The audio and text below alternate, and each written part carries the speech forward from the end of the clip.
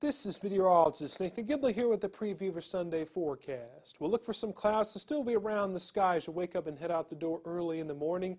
Temperatures will generally be in the 50s, although a few spots could still be in the 60s. Now look for a good amount of sunshine throughout the morning hours. That'll allow temperatures to rise up into the mid-60s for most spots by around lunchtime.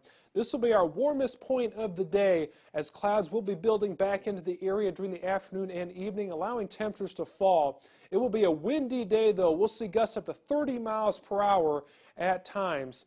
Now, as the clouds work their way on by during the afternoon and evening, there is a slight chance for a rain shower, although most locations will remain dry. The clouds continue to work their way through the area Sunday night. Look for a mostly cloudy start to the work week early Monday morning with temperatures in the 40s. On the 10-day forecast, look for partly cloudy skies, though, by the time we get to later in the day Monday. 63 degrees the high temperature then. 65 on Tuesday as our next system works its way through, bringing widespread showers and thunderstorms. It could be a real soaker of a day there, so keep checking back in for updates on that. Cooler behind that system with a slight chance a shower lingers into the day Wednesday. 61 degrees the high then.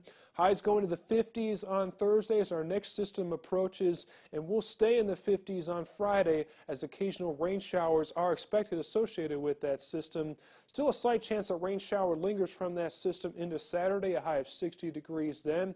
Dry for Mother's Day with a high of 66. 68 then on Monday, then 65 on Tuesday there at the end of the 10-day forecast.